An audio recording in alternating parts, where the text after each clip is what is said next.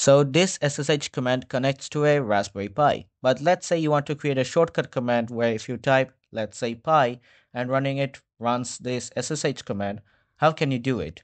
Well, here's how.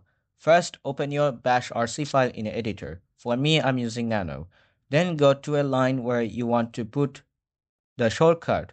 For me, I'm doing it in the last line. We will use alias to do this.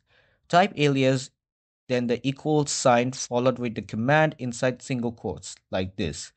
Then you can save the changes. You will need to reload your bash session to apply the changes. You can just open a new terminal or just use the source command pointing to your bash rc file to reload.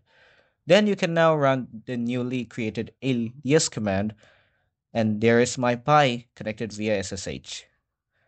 The same does apply for ZSH, although it's a little bit different. However, it's mostly the same for other shells as well.